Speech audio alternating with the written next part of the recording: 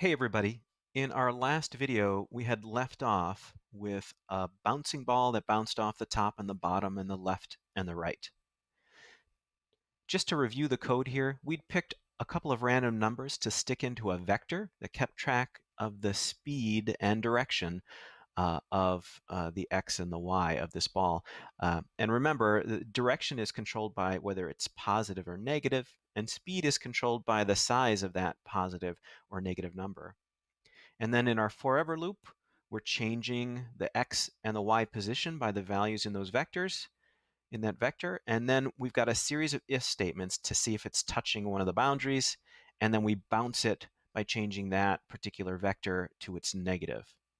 So that's the code we wrote last time. This time, I want to add a little bit of user control to this bouncing ball. Eventually, I want to make some kind of a game out of this. And without user control, it's not going to be much of a game. So I think first, what I'd like to be able to do is to speed up and slow down this ball. I'm going to start by controlling the up and the down, so the Y stuff. And I'm going to grab this block. So it's the key pressed block, and it says space in it, but you can choose any key. And I'm going to start with the up arrow. I think when you press the up arrow, it should get faster. So let's think about how we would make this faster. I guess we'd want to make the y vector bigger, but sometimes it's positive and sometimes it's negative, and you want it a bigger negative number when it's negative and a bigger positive number when it's positive to make it go faster. If you just add 1 or 2 to a negative number, it's actually going to slow it down. So I think we're going to need an if statement in here. I'm going to use an if else. And let's see, I'll use a greater than. So if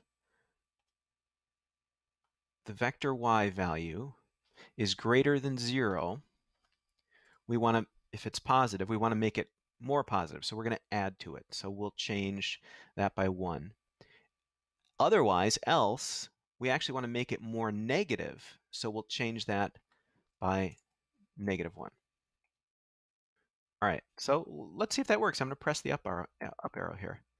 Oh yeah, whoa. Okay, we can get this going pretty fast, and I don't have any way to slow it down yet. Let me just stop this before I get dizzy. So let's try slowing it down. Let me duplicate this block.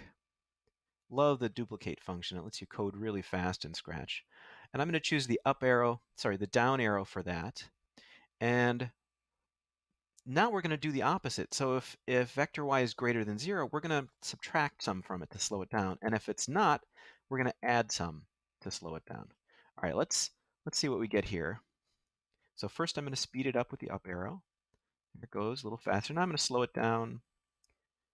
Yeah, and I can get it all the way to 0. Speed it up again, slow it down again.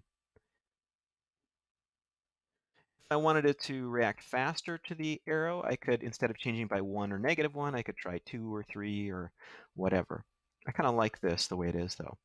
I do also want to control the left and the right, and I want to do that in the same way. I think left should slow it down, left arrow, and right should speed it up. So let me duplicate this again, and we'll choose left arrow. And instead of vector y, it's going to be vector x. And we'll change vector x. Now, let me think about this. If it's greater than 0 and we're pressing the left arrow, oh, we want to slow it down. So this should be the opposite. And if it's less than 0, we want to slow it down. So that should be a +1. Okay, so that works. And let's try duplicating this whole thing again, and we'll try something for the right arrow.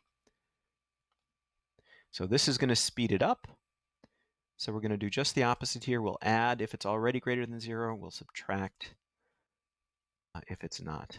All right, let me try the left and the right arrow. First, I'm going to do left arrow to slow it down. Oh, something's not working there. I need to restart it, or did I do something wrong? Okay, so that was the right arrow to speed it up. Here's the left arrow to slow it down. Uh-huh. So this is a little bit unconventional way to control a player. It might be an interesting challenge in a game.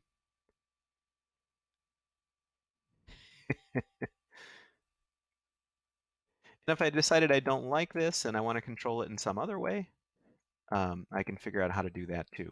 But that's just an example of some way you might add a little bit of user control to some of your Scratch programs in order to think about how you might make a game. We'll try some more variations of this next time. Thanks, everybody.